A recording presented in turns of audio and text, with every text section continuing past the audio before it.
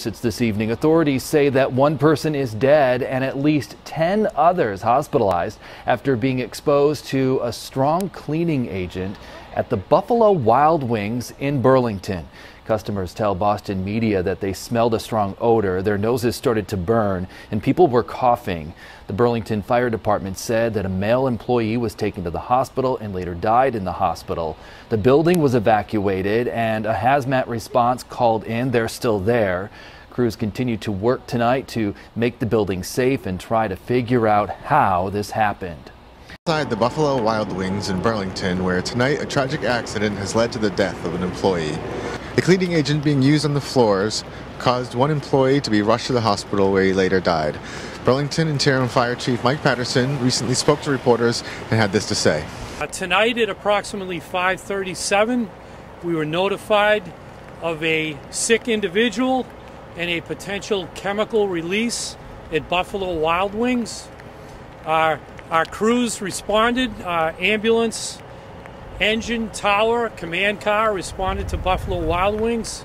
On arrival, they found a male patient being treated by Armstrong paramedics outside the building. Crews began to assist Armstrong paramedics in treating the victim. The victim was transported by Burlington ambulance to the Lahey Hospital, where unfortunately the patient passed away. Patterson said authorities believe a worker used a cleaning agent called Super 8, a sodium hypochlorite, which is a high concentration of chlorine, on the floor and for some as of yet unknown reason caused the hazardous material situation.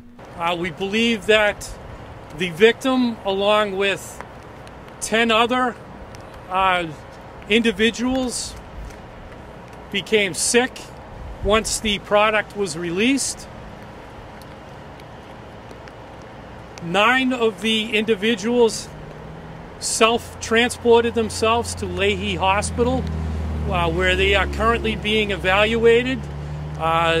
Signs and symptoms of those patients were difficulty in breathing, runny and watery eyes, and shortness of breath. Patterson said the State Hazardous Materials team was on scene and was performing an investigation of the restaurant and obtaining readings to determine if the threat remains. The readings that they obtained at this time are safe throughout the restaurant. Police and fire will be conducting investigation, a full investigation into this matter.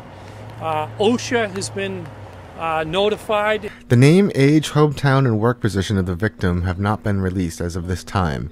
Patterson did say that the condition of the other patients, 2 customers and 8 employees, is not believed to be serious. Finally, the interim chief stressed that anyone who was at the Burlington Buffalo Wild Wings during the incident and feels at all unwell should seek medical help immediately. So I would advise anybody that was in the establishment, employees or customers, that if they have any medical condition, to immediately seek medical attention.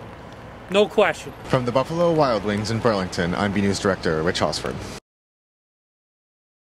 It happened around 5:30 tonight at Buffalo Wild Wings in Burlington.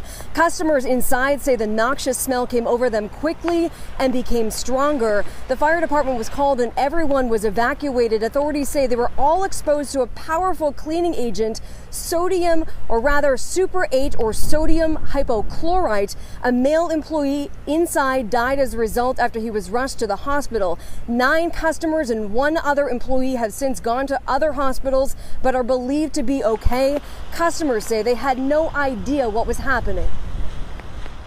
There was an individual that first was prepared the floor to clean. That person immediately was exposed to the chemical and self-extricated himself out into the fresh air environment. The gentleman that passed away was an employee of Buffalo Wild Wings who attempted to squeegee the product out of the building. We were just sitting at the bar and kind of the smell of like ammonia and chlorine kind of came over us, and a bunch of people started coughing kind of, and looked around, and all of a sudden all the employees were kind of not around. It smells like bleach, and so you're just thinking like, oh yeah, somebody's like threw some, like was trying to clean something in the bar like you normally would, and then it just got stronger and stronger. People started leaving. BW3 is releasing a statement tonight which reads in part, "We are shocked and saddened to learn of this horrific accident at our franchise-owned sports bar and are working closely with our franchisee while authorities conduct an investigation." Now, hazmat has been in. They've been testing levels all night. They have actually determined that the building itself is safe, but OSHA is still expected. And for that reason alone, the fire chief here tonight saying he does not know when this restaurant may reopen, but it likely will not be tomorrow.